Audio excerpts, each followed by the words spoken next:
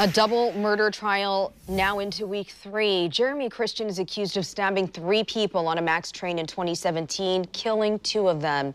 His defense team started making their case today. Fox 12's Camilla Ortiz was in court all day, and she joins us live now with a recap of what went on earlier today. Camilla?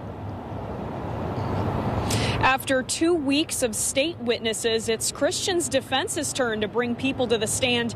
A key witness for them today, breaking down why he thought Christian was physically threatened on that train and acted in self-defense. So the people that approached Mr. Christian, they got very, very close to him. They got too close. It's confrontational to do that. Important testimony for Jeremy Christian and his defense team today, coming from use of force specialist Stephen Yerger, who provided his own analysis of what happened on the MAX train back in May of 2017, using videos and police reports provided to him by the defense. Well, at that point, the phone's a threat to him. It's something negative to him. Yerger breaking down how witnesses, quote, poured gasoline onto the fire. He called this moment a schoolyard standoff, saying surviving victim Micah Fletcher's actions and body language here, including the pushes, were threatening to Christian. Well, you make a lot of assumptions. You made a lot of assumptions in your testimony. Prosecutors drilling into Yerger on why he didn't consider what Christian was saying and doing threatening. Wouldn't it just change your analysis outright, the fact that Mr. Christian armed himself with a 4-inch knife right after making the first shove?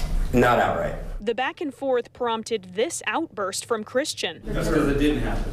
That's why. The defense also called up 3 officers to testify about a counter-protest in Washington that Fletcher was involved in the month before he was stabbed on the MAX. Police say Fletcher showed up to a pro-Trump rally with a smoke bomb. And he had given one of those to another protester.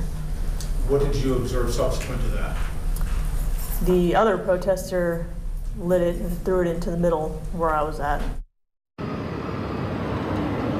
And the judge warned Christian to be quiet during witness testimony or he would be escorted out. Court wrapped up a little bit early today, but full days are expected for the defense tomorrow and Wednesday. You can, of course, continue to get updates right here on Fox 12. Reporting live in downtown Portland, Camilla Ortiz, Fox 12 Oregon.